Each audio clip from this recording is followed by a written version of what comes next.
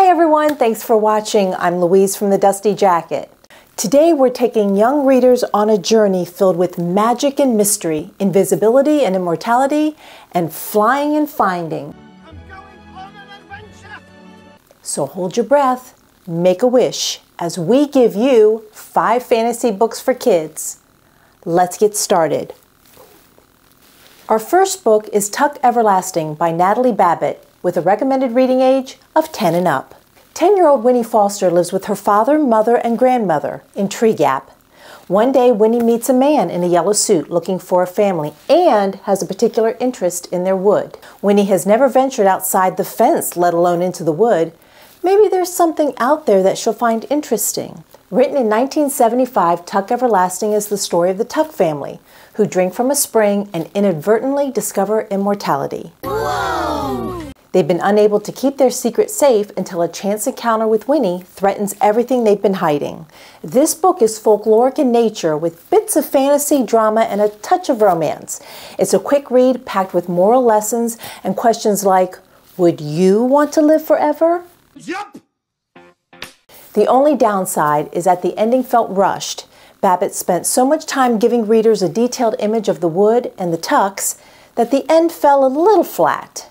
This was one of those rare stories that an additional 20 pages might have helped give a more satisfying ending rather than a 1 to 2 page wrap-up. Still, Tuck Everlasting is a journey worth taking. Our second book is The Golden Dream of Carlo Chuchio by Lloyd Alexander, with a recommended reading age of 9 and up. Carlo Chuchio's uncle thought he was nothing more than a thankless, dim-witted dreamer, a chooch. Maybe he's right. Carlo spends his days loitering at the docks and imagining places waiting to be visited and explored, places far beyond his home in Magenta. But adventure is closer than he thinks when he meets a bookseller and he's offered a book that hides a map. Soon Carlo embarks on a journey involving an unlikely set of traveling companions, all headed to Cathay and the fabled Road of Golden Dreams. Lloyd Alexander takes readers on a magical journey filled with danger, mishaps, missteps, humor, and romance. Although there's no flying carpet or bottle genie, Excuse me? there is plenty to delight and entertain readers of any age. At the heart of the story is young Carlo, a dreamer filled with integrity who would not let his desire to be held in high regard outweigh his need to do the right thing.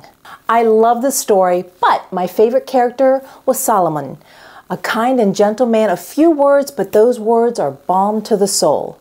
When Carlo was unsure about what his future held, Solomon replied that the journey is the treasure, and Lloyd Alexander reminds us that treasure awaits all of us if we are just brave enough to open a book. Third is The Terrible Thing That Happened to Barnaby Brocket by John Boyne, with a recommended reading age of 8 and up. The Brocket family was undeniably the most normal family in all of New South Wales, perhaps even in the whole of Australia. That was until their third child was born because, well, you see, Barnaby floats, and having a floating child is not normal. Not normal at all. Huh? What? Told in the vein of Lemony Snicket, John Boyne delights readers with a tale that mixes awfulness and meanness with kindness and goodness. This is a story about fitting in, finding your place, and accepting the person that you're supposed to be, rather than the person that you're expected to be. Throughout his adventures, Barnaby meets people from all over and across various walks of life, and along the way, he comes to discover that the terrible thing that has happened to him may not be so terrible after all. At number 4 is A Finder's Magic by Phillipa Pearce, with a recommended reading age of 8 and up. Till has lost his beloved dog Bess, and ever since that awful day, he goes to bed in despair and wakes up desperate. One night, he's visited by a finder who promises Till that he'll help find his lost dog, but it won't be easy. This book has a rather interesting backstory.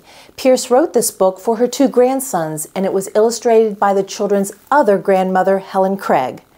The main character's name is an anagram of the 2 grandsons' names put together, Nat and Will, giving us Talon, or Till for short.